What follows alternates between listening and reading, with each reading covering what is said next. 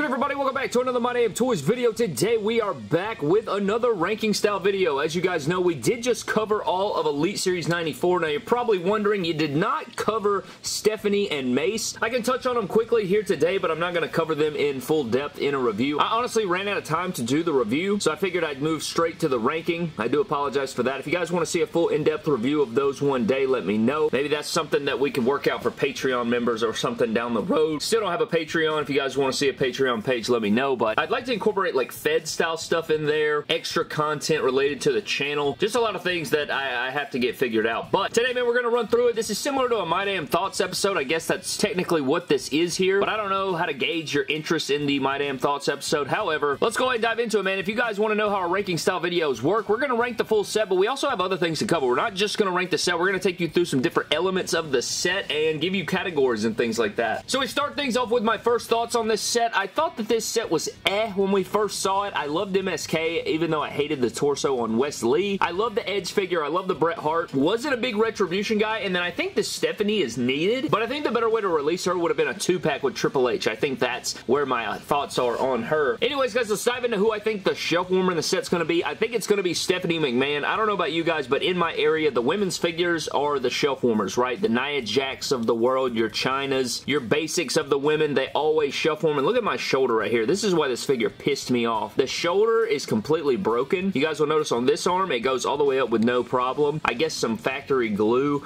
or something. Like, see how easy this one is? It got stuck there for a second, but this one right here, man, it moves the whole arm. It is not, or the whole torso. It is not moving. I tried playing around with it, and I've pretty much just broken the figure. So, I don't know what to do about that. I don't know what I'll do, but her arm is like stuck out to the side. So, she's going to be the shelf warmer in the set. I have no doubts about that when this set hits retail, but I think the hottest figure in the set is going to be Bret Hart. I think this is a really standalone great Bret Hart. It also comes with the Black Intercontinental Championship, and I think since this comes with the Black Intercontinental Championship, I mean, there's no doubt. People are going to buy the hell out of this Bret Hart, and I think this is also, if I guess we can knock out two birds with one stone here, this is the best accessory in the set. I felt like the accessories in this set, we also got a Women's Championship with Stephanie McMahon, but it came down to these two, but I felt like these were in such low quantities across our collections. I think the Black IC title was the best accessory, but I think Bret Hart will fly off shelves. I think he could also give it to Edge. I think this Edge figure is highly sought after because of the white gear. It's a good looking Edge figure. His figures are always pretty sought after, but I think Bret Hart takes the cake. I think for the majority of collectors on the shelves there, they're going to want this Bret Hart. I think he'll sell very quickly. It's a really good Bret Hart, and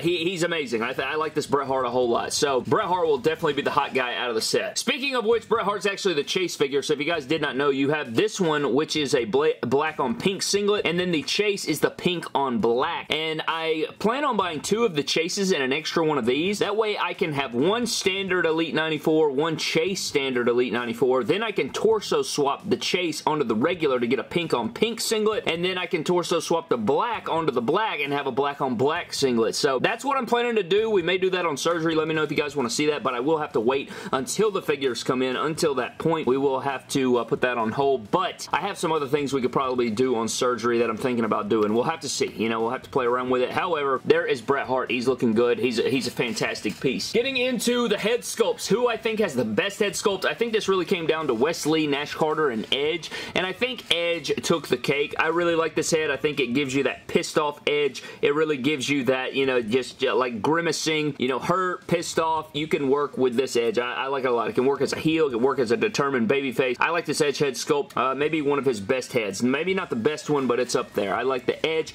And the worst is going to go to Mace back here. And I got to tell you about this Mace figure, guys. This Mace figure is pretty abysmal. And as the review or the video goes on, you're going to learn why. But this head sculpt looks bad. Like, look at this. He looks like a caveman or something. Like, what is that face? What is that face? He looks like, he's like, huh? What's that? Huh? That's he looks terrible, okay? And this kind of just sums up Retribution with that face right there. I mean, that's all I can really say about it. This figure's not good. I don't like it. I do not like it. I think aesthetically he looks great. Everything else, I can't stand him. I really cannot. Getting into the best articulation, it's going to go to Nash Carter. You know, he is on, oh, I thought he was on ball joints. He is not on ball joints. Okay, so honestly, the articulation could go to a few guys. I think that Wes Lee has a lot of great articulation as well. He's actually on ball joints, but I don't know. I don't know if his articulation is as good as Nash Carter and Bret Hart, but I would say that it's either Wes Lee, Nash Carter, or Bret Hart. I think I'd go Bret Hart, though. I was going to go Nash Carter, but I think it's Bret Hart now. Yeah, I think Bret Hart feels the best in hand, and I like the Bret Hart. I think Bret Hart is just the MVP right now. He is killing it. But Nash Carter can move around, too. You know, I like the Nash Carter figure, and it's slightly smaller in stature, so you may have a better time with that one, but it's really a toss-up. I'm going to give it to Bret Hart, though. And then the worst articulation is going to go to who'd have thunk, Brad? Who would have thunk? Listen to this. Oh, now you don't want to do it? It used to tick when you kicked it forward, but now it only kicks when you it only clicks when you go backwards. But when I first got this out of the package, when I would kick this forward, it would go kick, kick. Like, you know, that little nick sound. It's because it's a Rock formula. I'm pretty sure they used just a Dwayne The Rock Johnson, like from the knees up, then they switched his lower legs. These actually this may be a Rock figure, just completely repainted. I'm not even going to lie to you, because I think this is the legs that I think this is the legs that Rock uses, because he has the short boots, and then he has that thing that goes around the calf for his boots. So, again, man, just lets you everything you need to know. This figure is just not my favorite, bro. It doesn't move around nice like Rock figure. Good God, dude. Leg is so stiff, and I just hate Retribution, and this figure kind of just embodies that. Again, it looks aesthetically pleasing. Like, I love all the different things he's got going on as far as being, like, toyetic, and I love the little things on his boots, but Jesus, I just want to throw that figure across a yard. Now, getting in a number of figures for each guy, you guys know that Nash Carter, Wes Lee, and Mace, this is all their first time in the line. This is all first time in the line, so all three of these guys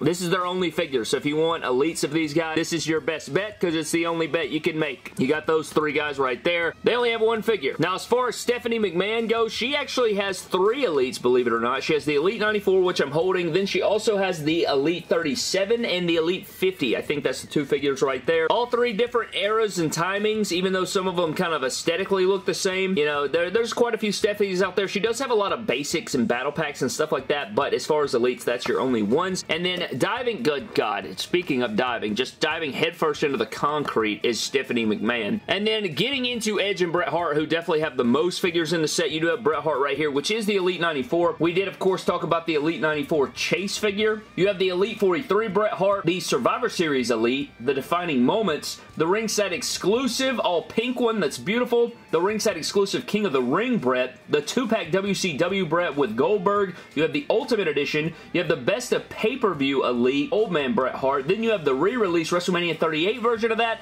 and then you have the WrestleMania 30 Bret Hart in the same wave as HBK, if you guys remember that one. So, a few Bret Harts out there. You know, there's not as many as you'd think. You'd think there'd be way more. There's definitely a selection, but there's not as many as you'd really think. This is, I don't know if, I mean, I know you have the all pink one, which is beautiful. The Defining Moments is beautiful as well, but as far as double jointed arms and, like, stuff like that, like, this is definitely your best affordable option for Bret Hart right now, I'd say. This is a great figure. And then, last but not least, we do have Edge, who's been around a while, so you guys know. You do have the Elite 94, which I'm holding. You have the Elite 83, the Elite 83 Chase in the black. You have the ringside exclusive Rated R Championship Edge, which is one of my favorite elites ever. You do have the ringside exclusive Edgeheads 3-in-1 figure with Zack Ryder and Kurt Hawkins. You have the Legends figure, the Legends Chase in the red. You have the Hall of Fame Elite, which I love too. That figure's beautiful. You have the Elite 1, the Elite 8, the Elite 13. You have the WrestleMania Elite, which is abysmal. And then you have the SummerSlam Elite Edge. I think that's all the Elite Edges. There might be 1 or 2 more out there. I try. All these sound right in my head, but you never know until you really, you know, grasp them. But Edge has got a lot of great figures, but I'm loving to see these continue, man. To get these modern day updated Edges, I do have to buy. Today, I'm probably just going to go on eBay and purchase all the different parts that I need and just do it all in one bulk order. Spend like $200 on all the stuff and then get them in for surgery next week sometime. We can get all those surgery parts in there and get all those taken care of, because we got a lot of stuff to do, man. We got a lot of stuff to do, but now it's time to rank the set from worst to best before we get out of here. And of course, we do also have to get our random shout out in. So with all that being said, man, here is, let me just take everybody off screen, and then we're going to rank this set from worst to best. So clearing out here. So starting out with number 6, man, it's going to be Stephanie. You may be shocked to think that it's Stephanie. You may have thought it'd be Mace,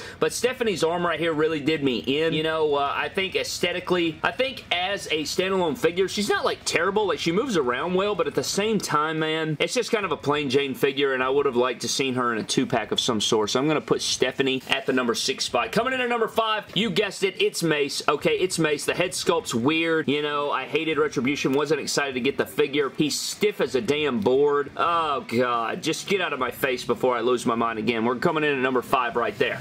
Coming in at number 4, this one was actually really tough for me, but at the end of the day, I did go with Wes Lee. I wanted to put Wes Lee at the number 3 spot, but I couldn't, man. I could not. I figured it out that I think I like the Nash Carter figure a little bit more. I think the Wes Lee is a bit stiff, and he uses this terrible torso. It's a great head sculpt. I love the shorts mold. He's got Johnny Gargano syndrome. His legs are a bit stiff, so I wanted to put Wes Lee above him. I really did, but, you know, those different circumstances changes things for me, and I think the Nash Carter feels a little bit better in hand, can move it around a little bit better, so I put Nash Carter at 3, Wes Lee at number 4, and coming down into my top 2, this one was actually really tough as well. Oh, God, it was tough, but at the end of the day, I went Bret Hart number 2 and Edge number 1. You know, at the end of the day, if you guys did not know the criteria for the ranking, it comes down to posability, how it feels in the hand, how excited I was for the figure, does the figure look like the person relative to real life, parts, choices, accessories, again, how excited am I for the figure, if I saw it at retail, would I grab an extra one? You know, there's lots of different things like that. I can say that for sure. I would definitely grab both of these if I saw these at retail. These are, you know, this is probably my favorite Edge gear of all time, or it's definitely up there, and for them to make that in figure form, it's got double jointed arms, does have a rubber coat, but I love the head sculpt. I am going to fix him up, and once he's fixed up, I know I shouldn't have to fix him up, but once I fix him up, he's going to be even better than he is right now. So I went with Bret Hart at number 2 and Edge at number 1. He's also one of my favorites of all time, so, you know, you gotta include it in there, but there is my ranking, I think. But if you guys put Bret Hart at number 1, wouldn't doubt you for a moment. You know, I really wouldn't. I think that it's a fantastic figure as well, and I underrated the head sculpt. I thought it was going to be trash, and it turned out to be really good. I actually love that Bret Hart. It's going to be one of my favorite figures of the year, probably when it's all said and done, so we'll have to see about that. But that wraps up my ranking of WWE Elite Series 94, man. All the different info. I'd love to know your thoughts down in the comment section below, but before we get out of here, we do have to get into our random shout-out. And this shout-out is actually going to go to S. Barnett, who says, "Are you sure Nash Carter is on ball joints? Because in 843, if you look closer on the leg, hip part, you can see a line there, and that leg mold with that line are used on figures with the ratchet pinecone joint legs," and he is correct. I thought for sure that he was on ball joints. I thought it was the,